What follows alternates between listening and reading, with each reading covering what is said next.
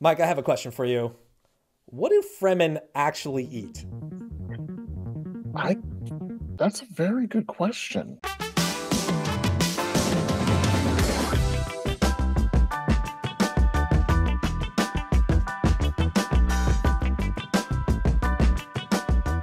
Welcome to the Context Club, the place where hopefully weekly-ish we will provide clues, context, and continuity for you and your everyday life and I guess our surrounding video games, comic books, pop culture, films. I'm Evan Campbell. I'm here with Mike Williams. What's up, dude? Hello, folks. It's doing pretty well. I can't. Oh, that wasn't meant to be a pun. I'm doing pretty Dune, well. doing pretty well. Yeah. Nailed it. Wasn't meant to be, but these things happen. So yeah, we're gonna be talking a bit surrounding Dune Part Two. That is doing quite well at the box office. At the time of this recording, it has made 162 million domestic and 374 million worldwide. And talking about where the series may go in the future, the surrounding things that are happening in the storyline after that. But before we get there, what you think of the movie? I loved it. It's my favorite like theater going experience in probably the last decade. It was just such a fun time to go to the movies and see like a science fiction film that reminded me of the old times when science fiction was weird and crazy and you'd never seen anything like it. So I got to see it in my local theater, which has an AMC. That's like the Dolby sound and visuals. Just like I know a lot of people like the IMAX stuff in LA is all booked out, right? People trying to see it there, but like I saw it with just the Dolby Digital setup essentially, and the sound just pumped through when there's worm sign. The seats are like shaking and stuff, and I'm just like, this is a Okay, so very you at least got that experience. I did yeah. my local IMAX, and yeah, whenever the worm sign is happening, like you feel it in the seats, which is a wonderful effect that I definitely will not be able to replicate in my Right. home theater. So it was good to experience it in that style Yeah. at least once. Um, the only thing I'm honestly missing is there'd be like occasional time where I couldn't understand what was being said because the music or something was swelling over it. So I will look forward to watching it at home Oh, with I see. subtitles on because we watch everything with subtitles on. We are broken like that now. I didn't used to do that, but then after having kids, you gotta adapt. You don't want them waking up, in the middle of Dune or whatever else you're watching. So I became a subtitle person very quickly. And yeah, man, you got to get yours however you get it. But I highly recommend if you haven't seen it in theaters, it's definitely worth going to see. Part one was already pretty good. And I think we all knew what to expect with part two. At least a little bit knew that it was going to be an enjoyable time. And yeah, it did not disappoint. Like I feel like maybe the back half felt a little bit rushed. I mean, even though like you talk about old Dune movies and adaptations, like the story is so massive and things like. I thought like once we got towards the end, it's like, oh, they got to wrap this up because we're running out of time. Like they're running out of time. The movie can only be so long or whatever. I would have happily like watched another. Like I would have watched Dune Part Three. That was still in the first book. Happily, like it's just such a fun thing to see. Yeah, I will say I was a slightly lukewarm on part one because it is the part of the book that is mostly set up. Yes, yeah, And part two is where a lot of, following uh, the destruction of House Atreides and the death of Duke Leto, like this is where a lot of the emotions are, a lot of the connections between Paul and the Fremen, and sort of his mother's machinations and him sort of attempting to run away from what his future will be.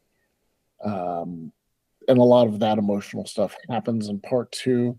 And I think the director even mentioned that um, he thought part two was like a much stronger film because the emotions are much stronger there and you can deliver on them and you can see this um, rise of Paul, or fall, however you take it.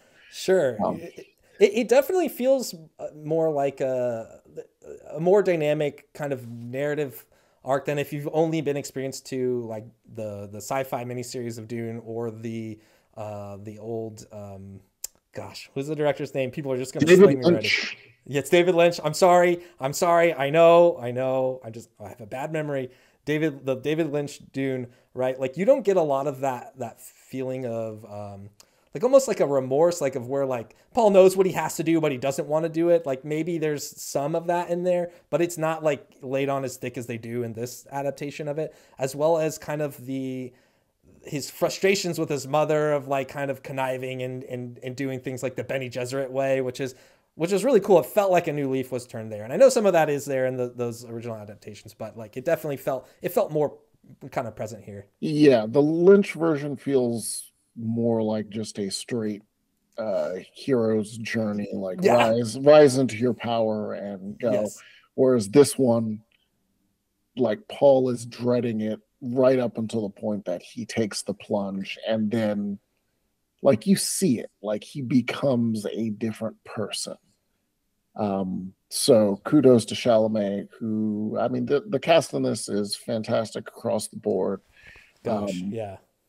but I will say that Chalamet, Zendaya, and Austin Butler, who is only in this film and honestly doesn't get as much time as you would think across the entire story, does what he can with his limited screen time as Fade Rotha, sort of the, let's call him evil Paul. Yeah, sure. Yeah, that whole sequence, right, with the Harkonnen homeworld and the fireworks, it's just looking like ink blots in the sky, like that, Oh, just visually is remarkable. beautiful, Just yeah, just a stunning thing. And I mean that's part of the strength of this. The story is pretty straightforward, but the strength is sort of selling the scale and the vibe of this unique world, um, which is why I think that we're going to be talking sort of around the film itself. Um, Denny has said that he's only going to be doing one more film, man, I which have will mixed be feelings.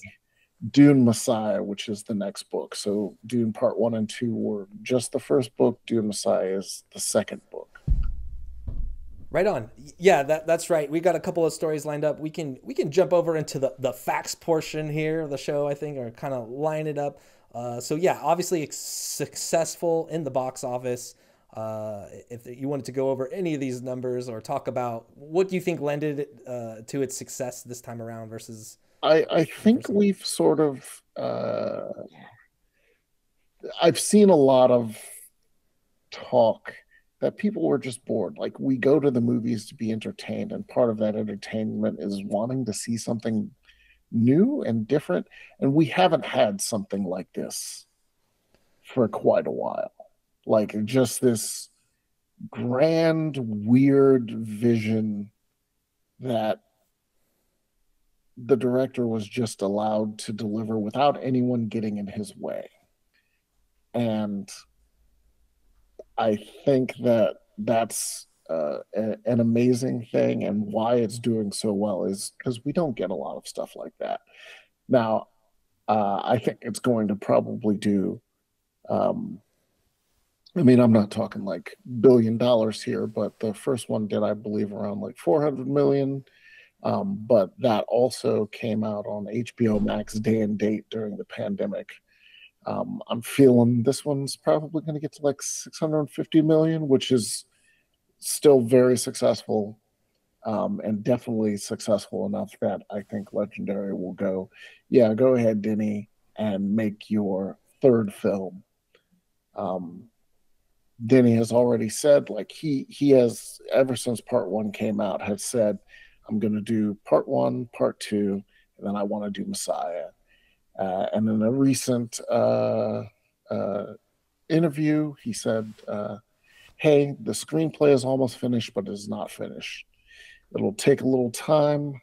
There's the there's a dream of making a third movie. It would make absolute sense to me.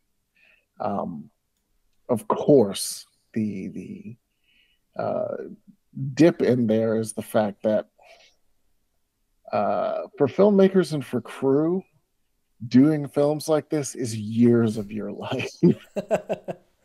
So for Denny in particular, he's like, I don't know exactly when I will go back to Arrakis. So he has a couple of other films. We'll talk about those in a sec. But for right now, Dune Messiah script is almost done. He's been working with the composer, Hans Zimmer, for the uh, themes for that next film.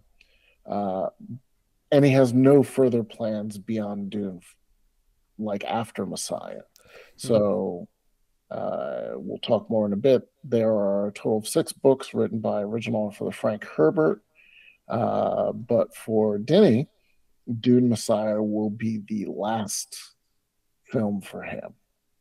He told Time, like everyone has been asking, was like, hey, there's so many more books. There's so much more that you can do. Um, are you going to just keep on going? For him, no. Like once he finishes Messiah, that's it. And Messiah really ends as sort of the story of Paul Atreides. So with his current cast, he can do sort of his trilogy and be done. So instead, he'll in the future he's already announced that he's doing a another adaptation of Cleopatra, which there are like 3, but more importantly, he's going to tackle Rendezvous with Rama, which is another classic science fiction story written by Arthur C. Clarke. Another one of those stories that most directors probably wouldn't get a budget and space to tackle in, Yeah. say, modern filmmaking. I'm not as familiar with that one, but I think a lot of people said the same thing about Foundation, right? And Apple went after that. Yes, and Yeah. and that is part of the thing. Like we are really starting to feast. Some of that was the streaming boom. Some of that, some others. I mean, we got stuff like Annihilation, which is another thing that I was like, oh wow, I don't think most people would get a chance to do that. Denis got a chance to do um, Dune, and hopefully, it sounds like he'll get to Messiah. We're getting Rendezvous with Rama. Foundation, despite the changes from the book, is very good. Also on Apple is Silo, and I Silo's will. great. I could talk Silo's about Silo. We could do a whole episode on Silo. It's just so good. Yeah, and So good. Silo is another novel project, and Apple also has For All Mankind, which I'm just going to pimp out. If you haven't watched it, it's a alternate history of the U.S. space race. Fantastic show.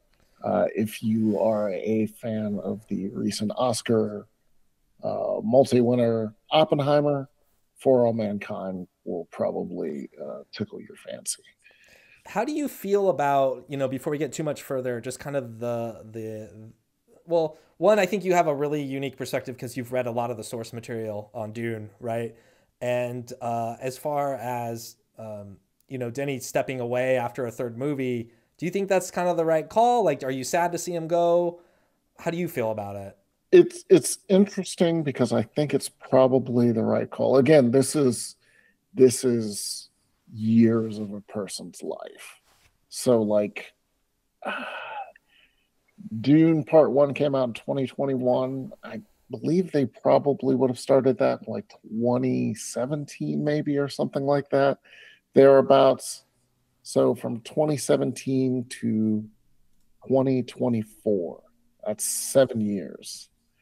So like you add Messiah onto that, that's probably going to be like over a decade of his life having to sit out and film stuff in not sets only, but he is a very big proponent of shooting in real places, which means they're out in the desert, like shooting this film. That can take a toll. So even if like you have a real love of the story, I could see him just being like, I don't want to do this anymore. He's like, these are the stories that I wanted to get out, and I'm done. Now, the trick is, Dune is so these are distributed through Warner Brothers, but they are produced largely by Legendary, of the Godzilla and Kong MonsterVerse fame. So I would expect, while Denis may say, hey, I'm done, Legendary will find someone to do the other. I think they'll find someone to do the other books, as long as this is profitable to them. But how far can they go? Because that stuff gets off the rails, right? Do you want to, like, for people who are uninitiated? I mean, we don't want to spoil the story, but like the books get weird, get weird. Yeah, yeah. So that's I think and that's part of what we're going to talk about today. Like, I don't want to. We'll skip talking really about Dune Messiah, which is probably going to come out near term, and I don't necessarily want to spoil that for people, but that is the end of the story of Paul Atreides. Uh, it Yeah, I will think be his that's a good way to put it. rise and fall. His arc is done, um, over the course of Dune and Dune Messiah. Uh, and from Herbert himself, when he was talking, he actually wrote the first three books sort of relatively close together, and they were fresh in his mind. And there's like, he says he conceived of it as a long novel, a whole trilogy as one book about the messianic convulsions that periodically overtake us. Demagogues, fanatics, con game artists, the innocent and the not so innocent bystanders, all were to have a part in the drama. This goes from my theory that superheroes are disastrous for mankind. Even if we find a real hero, eventually fallible mortals take over the power structure that always comes to being around a leader. And so this then is one of my themes of Dune.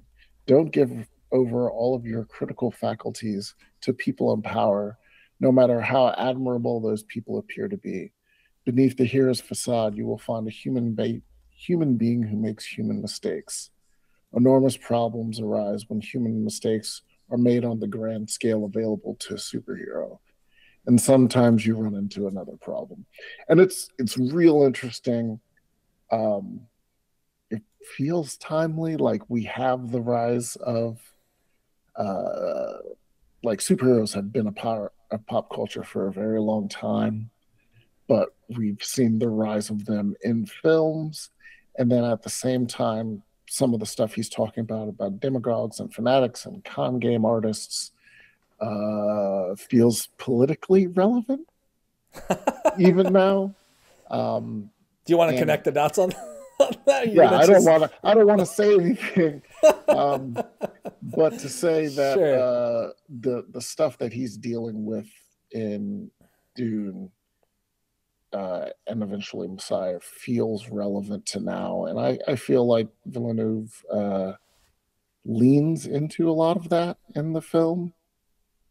Definitely as Paul sort of rises into his power structure, the voice against the voice of Herbert becomes Chani, who is definitely like, what are we doing here? Like, I don't think any of this is good. So while everyone else is bowing and bending the knee, Chani is the lone person who is like, nah, I've slept with this guy. We're doing some wrong stuff here. I'm just Sure. gonna have to like dip out. Yeah, and I think that's one of the best strengths of this newest adaptation of Dune, right? Because in the other ones, it ends and it's kind of just like, Paul Atreides is flanked by both women on either side, the Emperor's daughter and then Chani on the other side. And it's like, oh, okay, well, like they're just gonna make this work somehow. But like you actually getting this kind of more true to the source kind of material where you finish that second movie and it's like Chani, I mean, outside of being like a Harkonnen soldier that gets murdered, but like obviously has been hurt the worst, like in all this, right? This person who she's like, except was an outsider, but then fell in love with, and then just gets her heart crushed, right? And kind of a lot of different senses of the word where it seems like there's a lot of hope, right? That Paul could be this person to really help the Fremen kind of break the cycle, kind of, and it's kind of like I mean, it's almost like a white savior story to an extent, right? I mean, there's definitely themes of that trope in there, right? And then so for Chani to kind of like get over that, right? And be like, well, actually, you're okay. And actually now, like, I love you more than anything in the galaxies, right? In the universe. And then to have it, like, Paul kind of rise to where he does and then makes the decisions he does for, like, you know, the betterment, I guess, of, like, the entire planet. And they'll get more into that, right? Obviously in the new book, but like it's kind of heavy stuff, and it's like a lot more complex than like your average like movie going experience. Yeah, and I mean to tie it back to that superheroes, it's very much the Doctor Strange Infinity War moment of like we have one option, um, and like seeing through all of these different realities, and this is the one that will get my family through and the Fremen through in the best way possible. The problem, of course, being uh, the best is a very malleable concept, and it um, how many have to die to hit that best with what the later books called the golden path. Um, like it's sort of like the difference between say like 6 billion people dying and 4 billion people dying. Like you Hmm. still like yes, 2 billion less people died, but the people still died in the end. Mm. And no matter how prescient Paul gets or how superhumanly strong he gets, he still has to sort of exist in a world of very human power structures. And that's how Herbert sort of envisioned it. And he even says, you know, in the from the quotes I was reading before, like what makes a Nixon? What part do the meek play in creating the powerful? And if a leader cannot admit mistakes, then these mistakes will be hidden. But who says our leaders must be perfect? Where do they learn this? And that's again, that's stuff that you look sort of to the world now, and it's very much like still 100% relevant. Like, why do leaders have to be infallible? And once you start on the myth of saying my leader cannot do any wrong, then what things are you hiding? What mistakes, what atrocities do you hide to make that work? And like at the very end of Dune Part Two, when Paul calls for the beginning of the Holy War, and the Fremen march right into the ships that the Sardaukar came down in. And it's like, did we really change anything? Like, yes, we did, but it's still not, it's not great. Yeah, I think that there's a bigger question there of like, well, now you're in charge, and what kind of decisions are you going to make, right? Like you that that's a really, it's not even a metaphor at that point, right? Like literally taking over the ships from the Sardaukar and then taking them up, right, to kind of fight the rest of the galaxy. It's gosh, it's just something I feel like we still have in spades in terms of there's a lot of old science fiction that tackles these themes, but to get an adaptation like this and to have it just done so well and so right, just it's just such a win. It's just such a win for nerds and people like me everywhere. Like I'm just pumped on it. Yeah, I mean it's good to use these adaptations to say something. Like Sure. even like right now we're in the middle of sort of this not reappraisal. A lot of people are seeing the love of Starship Troopers again. Oh, sure. Yes. Helldivers too. Sure. Right, because of Helldivers 2 and Starship Troopers, if anything, goes in the opposite direction of the original novel by Robert Heinlein. But it has something to say, so it pulls it off, even if it's not particularly faithful to the source material. And I think in this case, Villeneuve is very faithful to the source material, at least in the thrusts and where Herbert was coming from. And I think he leans into some of that stuff a little bit more, especially knowing, I guess, in his head. Like once he got through part one and part one was financially successful and people are really vibing with part two, he knows he'll get Messiah out. And Messiah can sort of finish off Paul's story as the savior, so to speak. I know you're being careful, really careful there, but I guess for people who maybe watch the movie, is there anything you would say to them to kind of like pique their interest a little more? Like, where do we go from here? What would you say is like maybe the prologue or the kind of the setup, stuff that we've kind of just been talking about? I think it might be helpful to kind of ground it a little. If the end of Dune Part Two is all sad times, then Dune Messiah is the sad times continue until like there's no like particularly joyful maybe there's no real joy in Dune Messiah. It's going to be all sad times all the way down, very much like everyone's favorite grand ensemble tragedy, Game of Thrones. There were ensemble tragedies before and there will be after, but in terms of pop culture, it's just easier for a lot of people to just say Game of Thrones. Sure. I think that's fair. I think that's fair. Did you want to talk about these? You pulled some book covers for us to look at. Did you want to take a look at these now? You want to save them? Yeah, yeah. Let's talk about them. Um, like I said, Villeneuve might end up with Messiah. He says that's going to be his last one. But from 1965 to 1985, Herbert himself, Frank Herbert, wrote 6 Dune novels.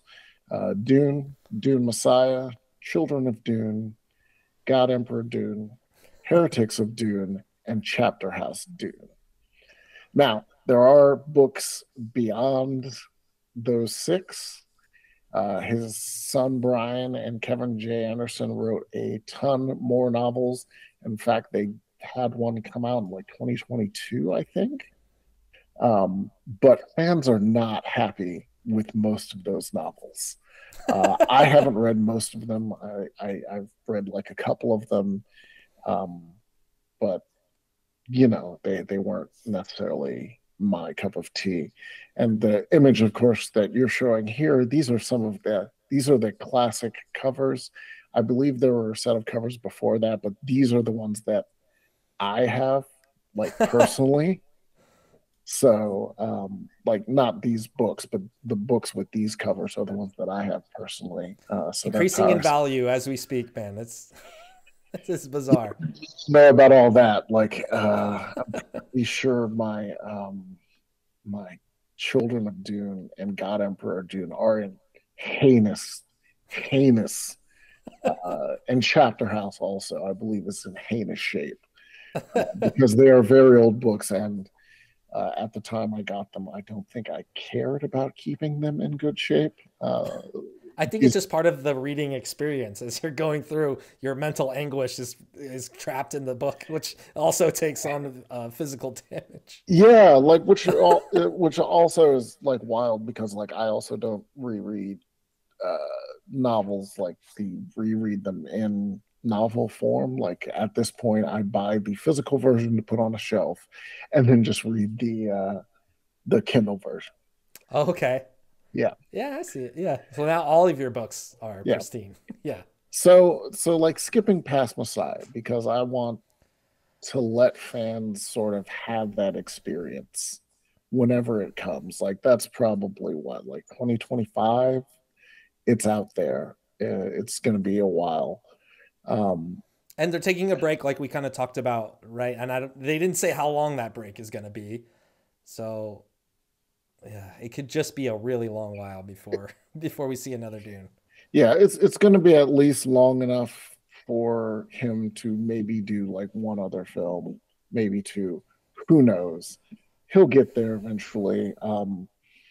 Dune Messiah takes place in their continuity, like 7 or 8 years after Dune. So giving Chalamet and Zendaya time to age will probably be a good thing. Do you think Um, they shot? Well, they probably didn't shoot stuff already, I would assume, but I imagine they could bank some stuff just to have in case. But I mean, they who might knows? do some stuff, but I don't really think they need it Got just it. because of the where that story is. Like, um, but skipping past Dune Messiah, because again, I want to keep that over there. The Sure. next one will be Children of Dune, uh, which is where it like fully settles into that. Like after Messiah, it's all essentially house wars, like political machinations and different factions all trying to control this vast empire. So, Children of Dune, the children in the title are Paul's children, his twin children, Leto the Second and Ganima. And I will say, I'm not going to say who's the mother. We'll leave that out there. It could, who knows? There's two ladies out there. At Let's least toss it two. up. At least two. I mean, you know, Paul is now at the top of his game. There's no more famous person in the entire United Galaxies, right? Like, who could say? Who could say Yeah, and who the mother is? kings and queens are wont to have multiple children and multiple consorts, so who knows where the directions will go. But it is basically his children sort of trying to survive in a world that wants them dead and wants to take the power back. And they are under the guardianship of Paul's sister, Aaliyah, who we saw mostly as a fetus, a talking looking fetus in Dune Part 2. Uh, Absolutely wild and incredible choice. and Jeez. and briefly as Anya Taylor Joy Yes. in a single scene. I actually forgot about that. Oh my god. That's Yeah. so good. So expect that Yeah. she will return in some fashion. That is sort of a forward casting. Um, and Gosh, that is like having a life debt, dude. It's like, I mean, I don't know if she's locked in for Messiah, right? But you know this huge project is coming, and you probably would want the role, I would assume. But like just being like, oh yeah, I'm Aaliyah. So when the call comes, basically all of my life has to stop so that I can go into the desert and shoot this movie yeah, and be and there's yeah, there's another incredible. character that I will not spoil in part one who is also a forward Yes, cast, sure, like yes, yeah. who is a very large part of Messiah onward as a character, but only appeared in part one. Yes. Oh yes. So I'm excited yeah, already. And it's going to be exciting. It's going to be well, clones. There's a lot of it's just Children of Dune. Messiah will get into some of that. Children of Dune will get into some of that more. Where we're talking genetic memory, a lot of politics. We're talking clones. We're talking like it's where it gets real weird and sort of the concepts. Um, and I mean, for Children of Dune, Leto 2 and Ganima sort of have to retain control of Arrakis and the Empire while everyone is sort of from many sides. There's House Carino, which is the Emperor's house that wants to take over power again. Uh, Aaliyah is sort of going through her own very weird thing in relation to family heritage.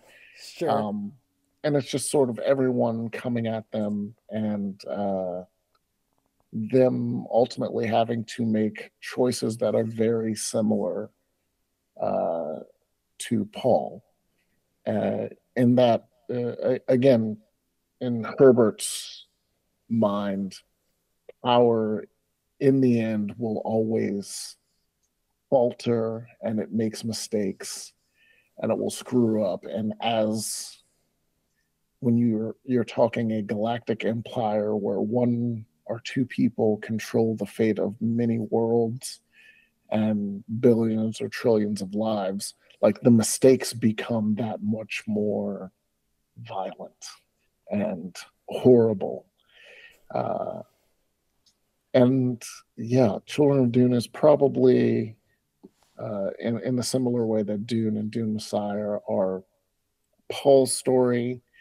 Children of Dune in the next book, God Emperor of Dune, uh, is the story of Paul's son, Leto II, who is, of the two kids, probably the more impactful.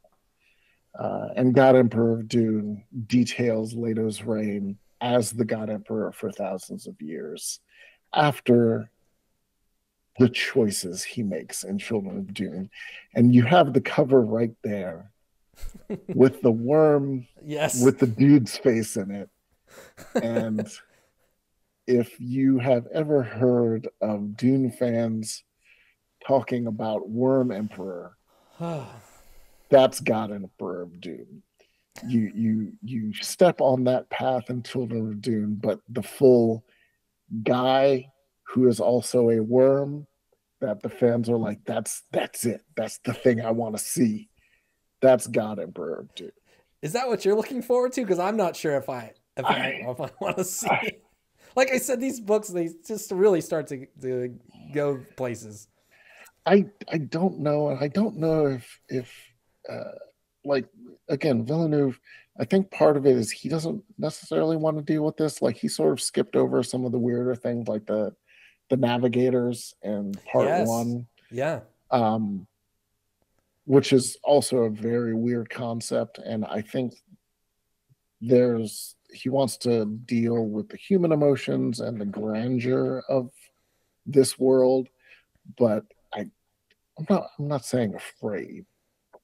I just think he doesn't necessarily want to deal with some of that stuff uh, How, because it how would have to be, convenient yeah, as we ourselves are facing our own AI kind of uprising here with different third party platforms and open AI and chatbots and all of that stuff. In the world of Dune, right? Like that stuff is all already, they've gone through that course, and their solution is to make like organic living computers essentially, right? Like that's what navigators are. They're like, correct. yeah, I don't know if did they ever mention it in part one. It's the Butlerian Jihad, is yeah. what it was called. And I will also say, despite Dune I Part feel One and Two having um, a lot of links to real world conflicts, generally involving the Middle East. It was interesting how they avoided saying jihad again for part two. Like they were very yeah. purposeful, like begin the holy war. Like, I mean, we know what you're talking about. Like, Yeah, right. It's like not there's not that much going on here, right? It's not like that much fuzz or static or kind of dressing around this stuff. So that part is interesting, and I think we do get to see the navigators like at some point in part two, but I think they just look like people. They just look like weird people sitting at consoles, and their eyes are kind of like glossed out. I thought that might have been what it was, but I could be wrong because they might not be even. If they were daring to show them, I'm sure Denny would have made it like an incredible composition like we see with a lot of the ship stuff, because the navigators aren't just like normal yeah, smart I people, right? think those might have were supposed to be their human calculators. Oh, I see. Yeah. Mentats. That's the Mentats. word. Got it. Yeah. Uh, I think that was supposed to be Harkonnen Mentats crunching the numbers and doing everything. But yes, Got it. this Dune again, the connections are many to the real world. Yeah. Is a world that they fought a war against machines, and ultimately decided that machines and AI suck, and we will not be going down that path. Instead, we will go down the path of um, uh, creating superhuman, but sometimes broken humans, and Sure. using them to power all of our day-to-day life and travel and whatnot.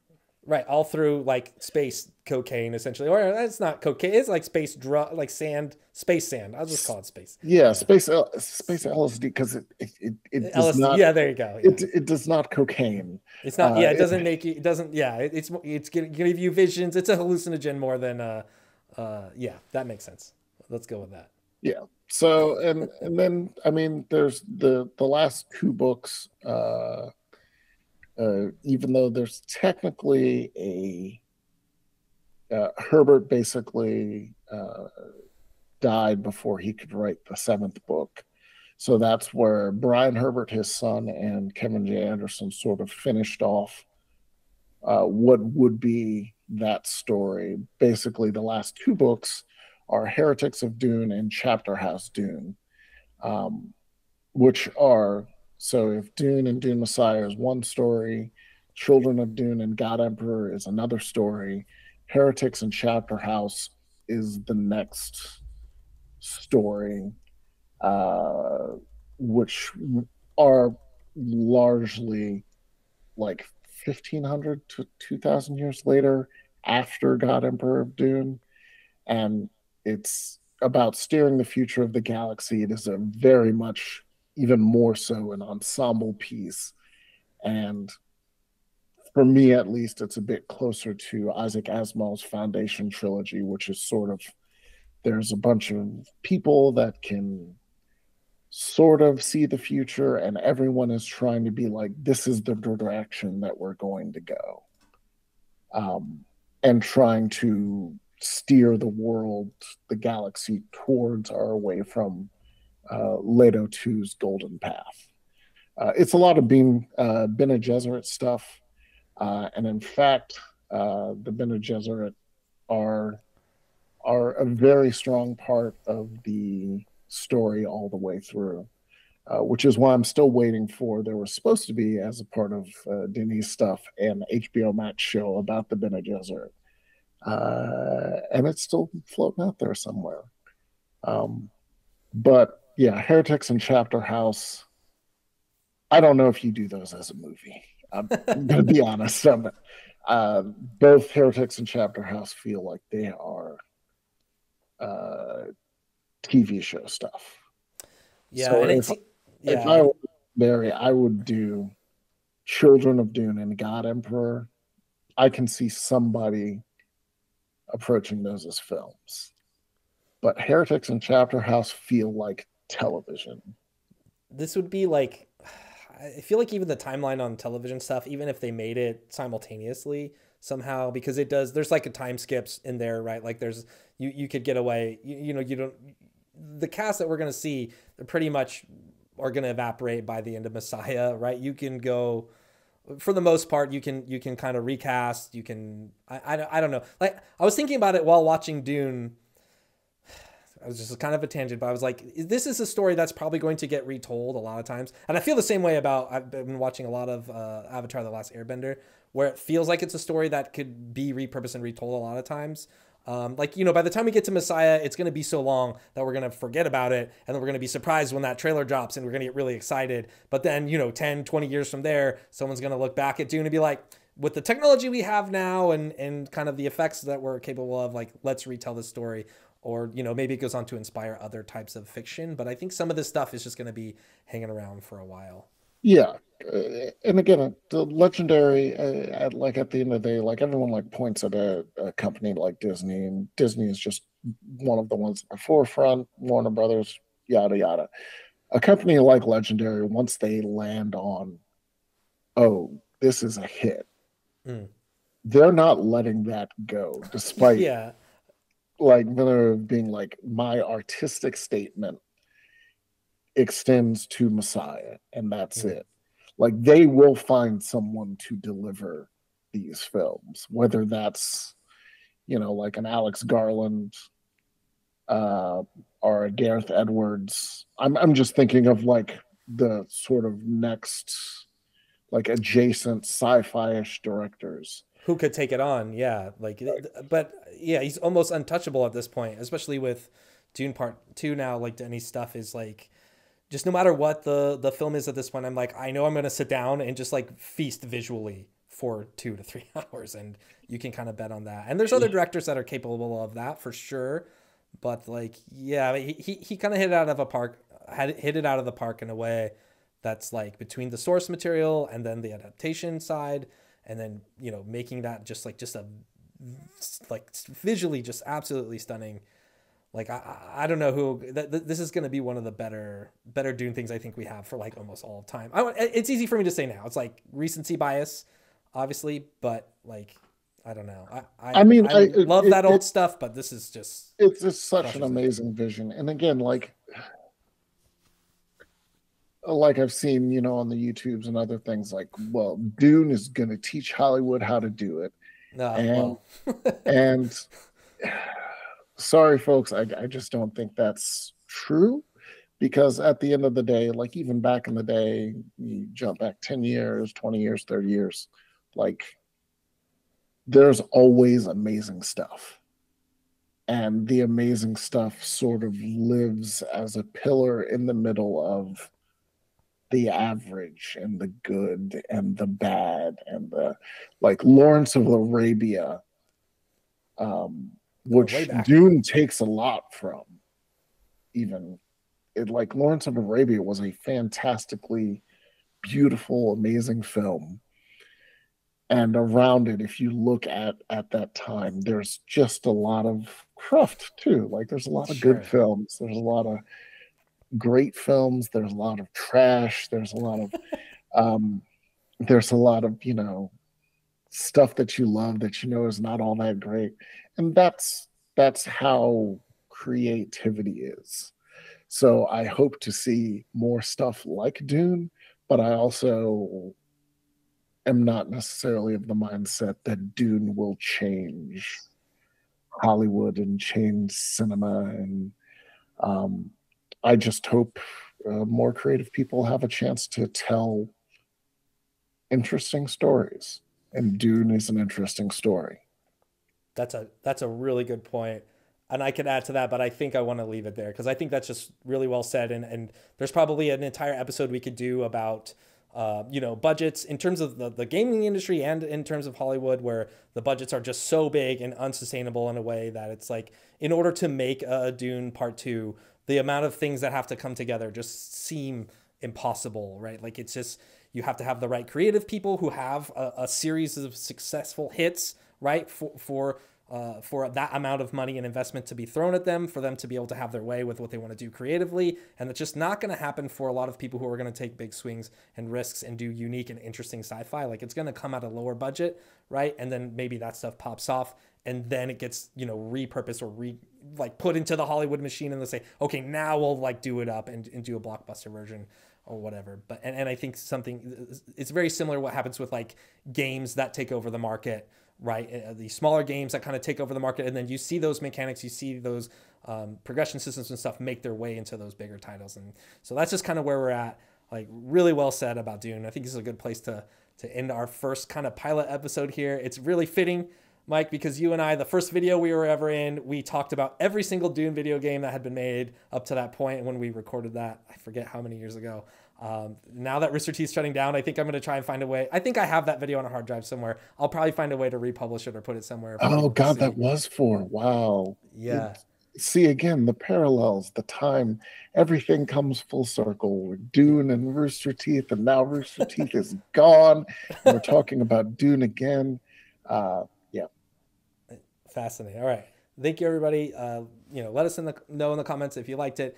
And hopefully we'll be back next week with a new topic, something fun to talk about. And it could be anything. It could be anything. You know, this is primarily a video game channel, but, you know, we got Mike here, someone I consider to be very intelligent and kind of has encyclopedic knowledge about lots of different subjects other than gaming. You've got Mike, you've got the film on tap, you've got the comic book history, you got it all up there. And so I'm really excited to kind of just work with you and just like pick your brain about all these different things and topics. So I'm really looking forward to making more of these shows. And I'm looking forward to doing research to make myself look like I know everything ahead of every episode. I got to start keeping up, man. I got to do brain exercise. All right. Thanks everyone for watching. We'll hopefully catch you next week. When that happens, she gets burned. They burn what looks to be an aerie where they have a bunch of birds. So I assume that's probably a food source. I thought that those were messenger pigeons. I know exactly what you're talking about now. I thought they those were might be. messenger pigeons, and then it was like the Harkonnens just being dicks, like that we're gonna, destroy it definitely was, but probably they eat that as well. You know what? That's fair. I wasn't actually expecting you to have a good. You don't waste anything in the desert. That's right. Yeah, you never waste anything in the desert.